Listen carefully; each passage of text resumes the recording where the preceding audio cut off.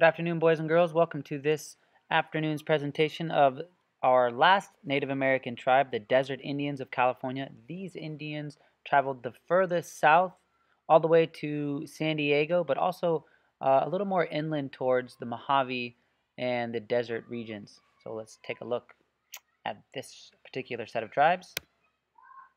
Here are your notes. You can go ahead and pause the video and write them all down and then continue on when you are ready. So today we're going to be talking about the Desert Indians, and these Indians were fewer in number, partly because of, well, mainly because there was a lack of food and water.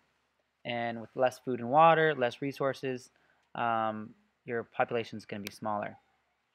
The Desert Indians of the South were primarily the Cahuilla, Puate, Mojave, and the Chumayahi. Those are the ones from San Diego. I know that. Um, and they had a very hard way of life because, like I said before, the lack of food and water, and it was just the day-to-day lifestyle was boring at times, but also there was just it was very hard to collect enough for your family, and there was a constant um, struggle to put dinner on the table. Unlike the tribes of the north, where they can just have all those acorns laying around on the ground to pick up. Um, they were also hunter and gatherers, but they did have to travel around to find new pastures for food and fresh plants. Speaking of plants, they also ate a lot of roots too, and they had lots of different kinds of roots that they ate. Um, so it was tough, and also the traveling was tough too because they did travel, but it was hard because it was so hot, and they would have to do it during certain seasons or even at night. Again, because of the weather and the harsh conditions. If you've ever been to the desert, then you know what I'm talking about. As I was saying, the Desert Indians knew of over 200 edible roots, and they would cook some of the stalks, the yucca plant here, up to 3 days. They did manage to grow some crops with the California or Colorado River, um, beans, squash, pumpkins, corn, stuff like that. And it was a good thing that they had those. They also used springs and wells, depending on which tribe you're talking about. And for those who don't know what a spring is just basically a an area where there's water under under the dirt where they can find it, or uh, small rivers. The Mojave that lived along the Colorado river, river would plant its food along the riverbanks. They would also hunt for fish as well in the river, but there wasn't as much, not as abundant like in the north where they had the salmon runs and they had those weirs. They didn't really have that along the Colorado.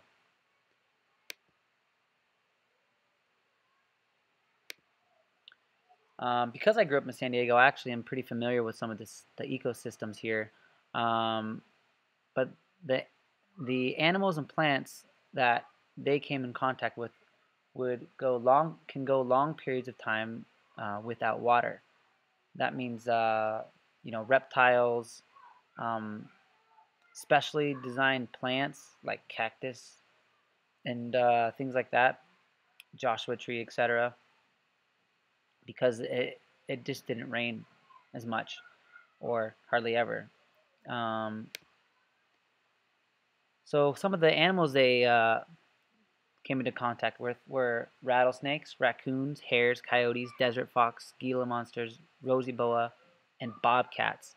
And I have personally seen um, pretty much all of these in the wild, except maybe the Gila monster. But this guy right here, I put him over here in the right-hand corner, this kind of silver and brownish snake. This is called the rosy boa, and as a kid, I used to always try to catch these. If you ever see a rosy boa in the wild, you can just go up and pick it up. They're the only, uh, or one of the only snakes in the wild that are actually tame, so it's not going to try to bite you or fight you or anything like that. It'll just wrap around your arm and you can pet it, and it's really cool. It's almost like a cat snake. But the problem with that is because rosy boas don't have a fear of humans, uh, a lot of them get captured or died, and they're actually becoming more endangered because they don't fear humans, and humans will take advantage of that. Or they would used to even eat them back then. Some interesting plants in the desert, like I said, were cactus, Joshua trees. There's actually a national park called Joshua Tree National Park. If you ever have a chance to go there, you really should. It's a really great place to camp, and as well as yucca plants. And yucca plants can be used for lots of different things. And for those who didn't know, the one on the bottom right, that's a cactus, spiky one, and it's blooming at the top. And there's lots of different types of cactus. At my house, we had 3 different kinds of cactus that grew. And I remember as a kid, we used to play with the cactus all the time. Although you have to be careful, it's pretty spiky.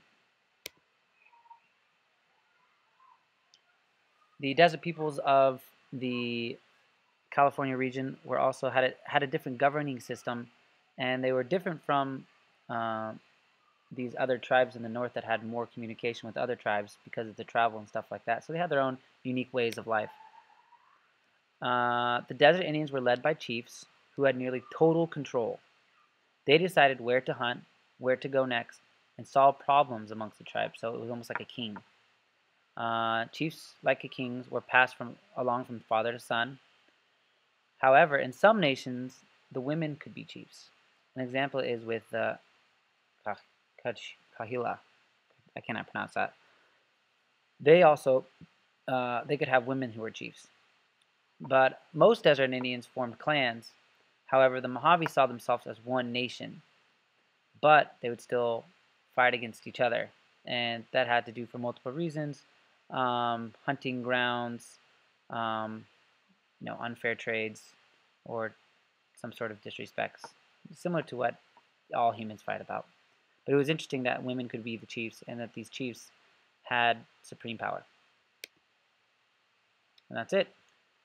That is our quick presentation. Hope you enjoyed it.